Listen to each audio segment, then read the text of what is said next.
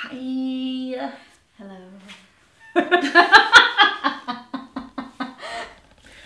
Can you tell this might be our first video together? We're gonna keep her here.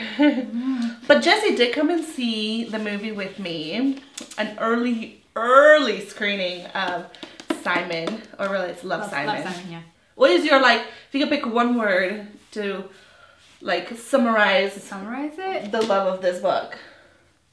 Adorable. Like, one word. It's adorable. It's so cute. And I mean, the book is pretty adorable. Like, I will say the movie gave me the same feels as the book did, but like by the end of it, and of course, like, you know, not everything in the book can be in the movie, and not everything in the movie came directly from the book, but like, same feels. Yeah. Like, it's very, very close. And it's been a while since I've read it.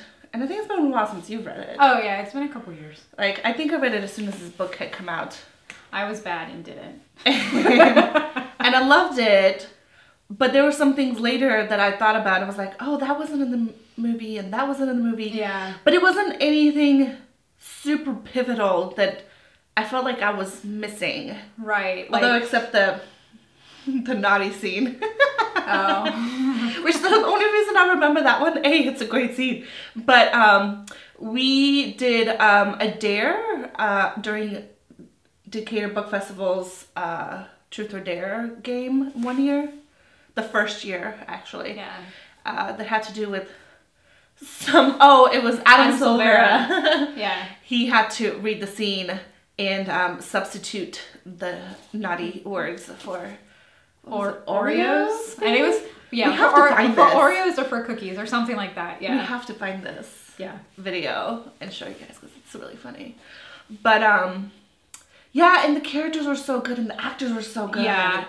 And everything was freaking adorable. And I don't think it's been a while that I have seen a movie that I love so much that I want to go see it again and again and again. Yeah, like, and again and like again and again and again and again. I was telling you, like, I want to see it again so badly, and I'm really, really sad that it's not out yet. I know. We can't just, like, go to the movies go. and go watch it because it's adorable. Like, we were talking about it, and it definitely feels like kind of another, like, Mean Girls or Easy A, like, very, like almost like a cult movie. Yeah, like, funny, relatable high school teen movie that like, and some a lot really of people great like. one-liners. Yes.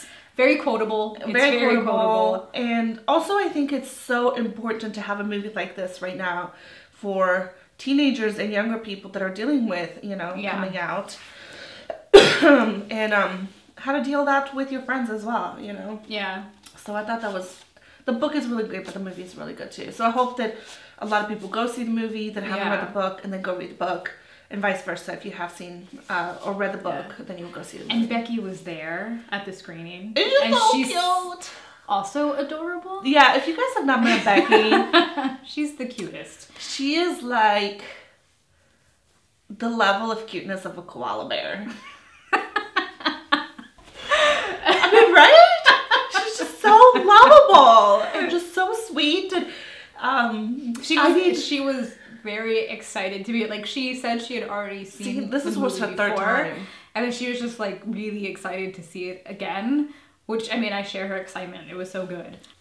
Like, when you describe a movie and say, oh, that movie is cute, a lot of people will say, whatever, like, don't care for it or whatever. But I think this is such a high compliment for it that I think that in its cuteness, I think people could relate to it the most. Yeah, like, it's very relatable, and like, so high school. It doesn't pander either. Like, it's not like, oh, we're trying to make high schoolers look cool. Like no, like, it's just like, that's how high schools are. Like, there's a lot of, like, awkwardness in it that's like, you're cringing, but you also totally understand, and you're like, I know how that feels in that moment. Like, even if you're not going through exactly what Simon is going through, like, you're like, oh, I totally understand what that is like. Absolutely. Yeah. Because we've all been somewhat awkward, you know. I mean, there's no person alive who hasn't been awkward. Right. Especially in high school. Yeah. So what were you like in high school? So by the way, we went to the same high school. We're about a year apart. We're a year apart. You were a year above me. I'm a little older. She's older than me. so mature. Yeah. I was also not the biggest social butterfly. Let me tell you. I mean, how I was in high school was exactly like I was not social. I had my friend group. Oh, I liked hanging out with them. Like I liked just hanging out with them. Like I didn't love like going to parties. Which makes me think that Simon and his friends are like really cool because they go to like all the they parties. go to parties, and I was like, I think I only went to like 1 or 2 parties, and even then I was like, this is overwhelming. I must leave. Yeah. What was your like favoriteest scene? My favoriteest scene? Favoriteest. I don't know if it's a specific scene. Like, I loved any interaction that Simon had with his dad. Because, like, his dad was so, like, his dad, like, when you immediately meet him is so just, like, alpha male, macho dad. Like, he's like a dude's sports, dude. Like, he's a dude's dude. Yeah. But then he does all these things that are so, cringy. like, lame dadness. Yeah. Like, at Awkward. one point, he's, like, trying to put up lights, and he, like, knocks on Simon's window, and he's like, hey, buddy, can you help me with the lights? And it's like, why wouldn't you just go knock on his door like a normal person? Also, or, he like, makes jokes about him, like, masturbating and stuff, and I was like, oh my god, it's my parents and he cries. Like, the dad cries at everything. Like he's making a video for his wife's anniversary, and Simon is helping him, and he's just sobbing as he's making it, looking at, like, video footage of their family. So it was just, like, funny, like, how they had presented him. What was your favorite scene? My favorite scene was, it's not necessarily in the book, which is why I think it was really interesting how they did it. And they hint at it in the trailer, so I feel like it's not necessarily spoilery. But the montage of Simon basically saying, like, why do only gay people have to come out? I feel like everyone should come out.